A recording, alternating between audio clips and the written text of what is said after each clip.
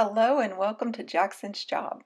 Today we're going to make this really nice 6-inch cheesecake and you don't need a springform pan. The ingredients aren't even difficult, and if you use yogurt you can save a ton of calories and it still tastes delicious. You will need to preheat your oven to 350 degrees Fahrenheit or 180 degrees Celsius.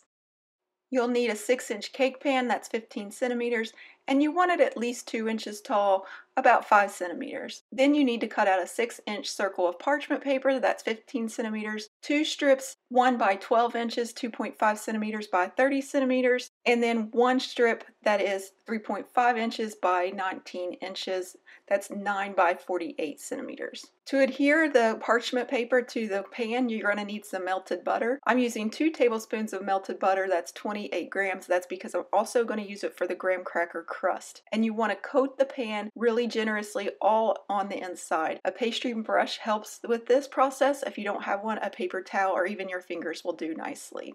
Once you have your pan coated, then you're going to dip the brush in again and you're going to coat one side of your parchment paper. Now on the 2 skinny strips, skip about 1 inch on both ends because that's going to stick up and you don't want butter on that. And you don't need to put a lot of butter on there. This just helps the cake release later on and helps the paper stick to the pan. We're going to take one of the small strips and we're going to put it across the pan like this and then up the sides. You want about 1 inch or about 2.5 centimeters hanging on each end.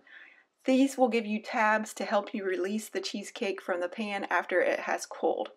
And then you'd put the next one on in a cross pattern. And if you wanted to, you could do an extra strip just to have some added insurance, but I've always found 2 is plenty. Once you have those in place, we're going to put on the collar, and this goes on the sides of the pan. And the reason why it's so tall is sometimes if you put too much air in your cheesecake, it will souffle up and you don't want it spilling out into your oven or in your water bath. Now if you do have a springform pan and you're using that, you need to use 2 layers of aluminum foil on the outside, and that will ensure no water will get into the pan as it bakes. Put the circled buttered side down and then press everything into place. Once you have it into place, you're going to set this aside. I have 5 graham crackers in here. It'll end up being a half a cup of graham cracker crumbs. That's 76 grams. And I also have in 1 tablespoon of sugar. That's 12.5 grams. And you're just going to bash these with a rolling pin. And if you wanted to, you could use a blender for this step. It should be a fine crumb like this in the end.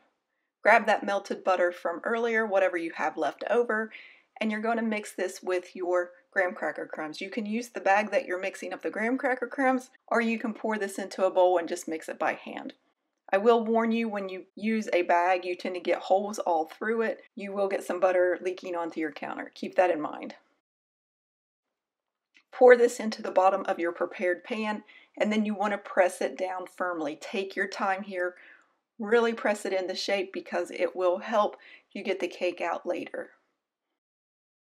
Bake it 5 to 10 minutes or until it's golden brown. You'll start to smell it when it's done. Then you want to put it on a wire rack and let it cool completely. In a large bowl, we have 2 packages of cream cheese that has been softened. That's 454 grams or 16 ounces. You want to beat it until it's nice and smooth like this. On occasion, if you need to, scrape down the sides. Next, you're going to add in 1/4 cup of plain yogurt or sour cream. That's 60 grams. I like to use plain yogurt because you save some calories, but sour cream will give you a really rich and decadent flavor if you're not minding your calories, especially your saturated fats. It should look really smooth and creamy like this. Add in some salt, just 1/8 of a teaspoon, that's 0.625 grams. And we're going to add in some vanilla. 1 teaspoon, 5 milliliters. Don't go overboard with your vanilla here. You want that cheesecake flavor. You want that tang. If you put too much vanilla in it, it kind of mellows out the flavor. So just keep that in mind. You can also use lemon zest instead of the vanilla, and that will give you a really nice zippy flavor. Add in some sugar.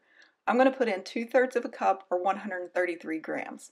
Now if you don't like a very sweet cheesecake, go down to a half a cup or 100 grams, and if you want it to be really sweet, go up to 3/4 of a cup or 150 grams. What I suggest doing is putting in a half of a cup and then mixing it up and giving it a quick taste. If it's not sweet enough for you at this point, go ahead and add in some more sugar. Then after you have gotten the taste you like, you're going to add in your eggs. You need 2 large eggs, 100 grams, and you want to mix the eggs up briefly before you put it in the batter. You don't want a lot of air in a cheesecake.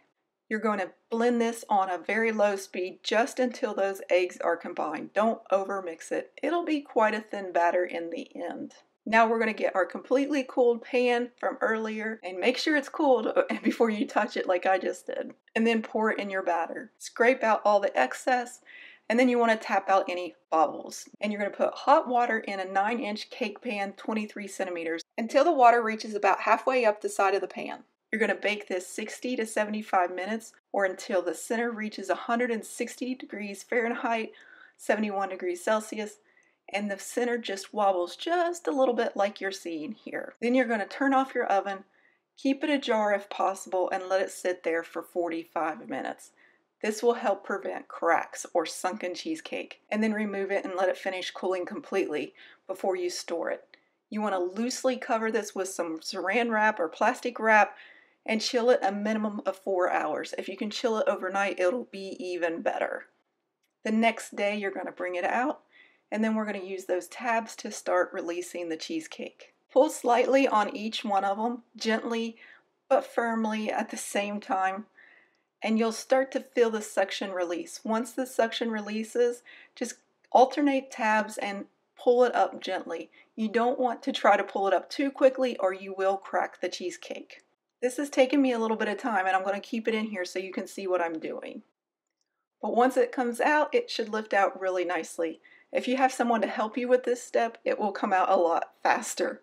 Then you're just going to remove the parchment paper that we had on the cheesecake, and if you press down firmly on that graham cracker crumb, you should lift that bottom right off. And look at this, isn't this absolutely lovely? I wish you could see how silky smooth this cheesecake is. It's absolutely wonderful. What do you like to put on the top of your cheesecake? Do you like it plain? Do you like strawberries, raspberries, blueberries? I'm curious. Let me know in the comments below. I hope you enjoyed this recipe. Thank you for watching, and as always, happy baking!